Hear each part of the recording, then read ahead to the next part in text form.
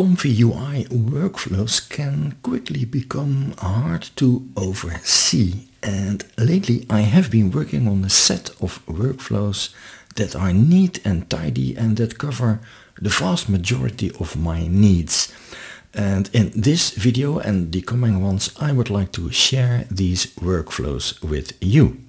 The first in this series is my default workflow. It has only these three parts as its base.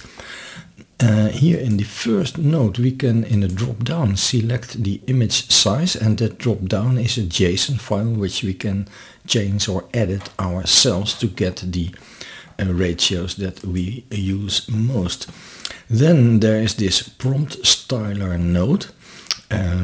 That has the positive and negative prompt, and then the big benefit of this styler is that you can very quickly select one of the styles from a list, and that list can again be edited via a JSON file, so you can add your own styles to it. The texts that are hidden in those JSON file styles are behind the scenes, added to the positive and negative prompt. Then in the second block there is a file name, which is a simple text node, and what I do is I type a text over there, and via these connections that text is becoming the file name of all the images that are going to be saved. So if I enter a text here, we can have a look at the file name. We will see automatically that text becomes the file name, and well, that's quite convenient. And the next block is the next node is the pipe loader. Well, thanks to Tiny Terra nodes who created these very nice pipe nodes. The whole benefit of this one is that it is all-in-one. You have your checkpoint and you select from this long list. You also have your VAE, that's not a separate node. And we even have 3 LoRa's that we can add here inside this node. As soon as you add a LoRa, let's do that, and then you see that you get 2 extra fields where you can change the strength of that node. There's no need to add the LoRa's here in your prompt text anymore. This very convenient loader is connected to the sampler via just one line called the pipe, and this pipe sampler, again, that also is very convenient. It has all the nodes that you need in one, and we have here the standard stuff that we always need to do, like define our number of steps and the CFG and the sampler name and scheduler. And then we can select if we want to preview the image or save the image. And if we do that, we use this file name that we define over here. That is going to be the name of these images.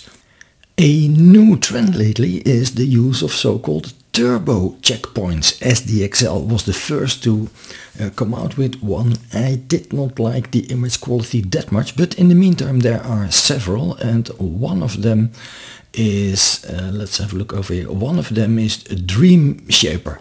So what I did is also create exactly the same workflow, but now based on a turbo checkpoint, which means that essentially you change these values over here, and I have that available as a separate file. This is the default and this is the turbo, and the only difference is these settings over here and the selection of the checkpoint. It makes it easy. You don't have to do a lot of work to go to turbo, and the quality of turbo is really quite nice nowadays. Let's render an image and see how quick that goes. This is an NVIDIA 3070 with 8 GB of RAM, and it finishes this image in, say, 14 seconds. Well, I think that is quite nice, and that is mainly due because of the low number of steps required. Although the Turbo Dream Shaper says in its release notes, please use an SDE sampler, and that is twice as slow. So actually this is 12 normal steps, but that's still fast. Normally I would render no less than 24, so it's twice as fast. Alright, so this image is 1024 pixels, which means that it is not already high quality. Of course, we also want to be able to upscale, and that is foreseen in these default workflows. Let's zoom out and we will see over here the next part of the workflow, which is the upscaler. It may look complicated, but it really is not. Let's enable the first part of upscaling, which is latent upscaling. Enabling or disabling is selecting via the Control key. You can select multiple nodes and then press Control M from milk to enable or disable them. So now we have enabled the latent upscaler. And there we have to select the old version of Stable Diffusion or the XL version, and we have to select an upscale factor. It does not need to be too large. That is best for higher speed, to keep it small. What it does is to render this latent image again, and that will add more detail and increase the size a little bit. So let's do that and see what comes out. Also this takes well, maybe a little bit more than the 14 seconds, maybe 20 seconds, because the image is enlarged. Let's have a look what it did, and we have a look at the images created so far. This was the first 1000 pixel image, and this is the next latent upscaler. Look, if I switch back and forth at this, well, let's say this little faded out watercolor that is now becoming some sort of a mountain city.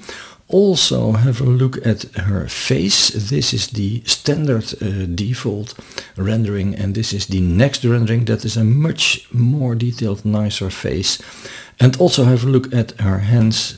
This is a bit messy and this looks a lot better. So that second step of sampling really increases the amount of detail, and usually it makes your image nicer, but not always. Let's say 8 out of 10 become better and a couple become worse. It's all in the eye of the beholder.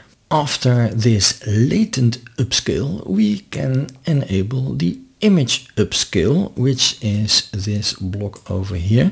Let me press Ctrl M, and we have to bypass this block in the middle, which is the face detailer. We will look at that in a minute, but let's first bypass it, which means Ctrl B, that is, which makes the image that comes in the same as the image that comes out.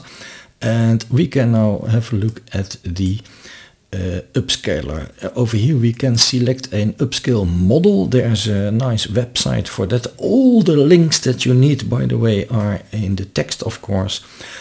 So I will also put a link to that upscaler website there.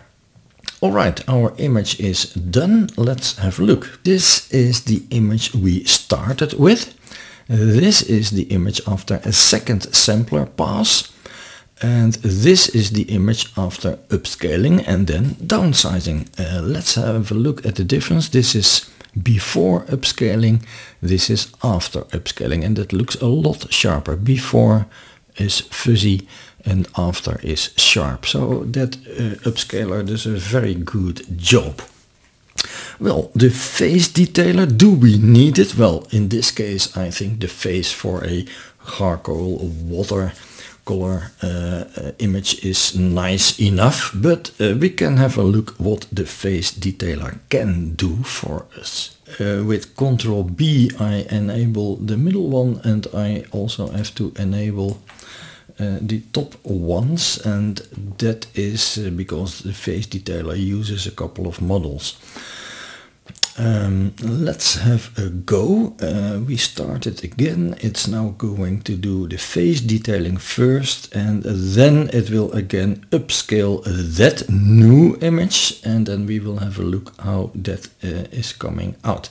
In the meantime, I will enable this block. That's the final block, and that does nothing more than create a small 512 pixels ping workflow file next to my JPEG file.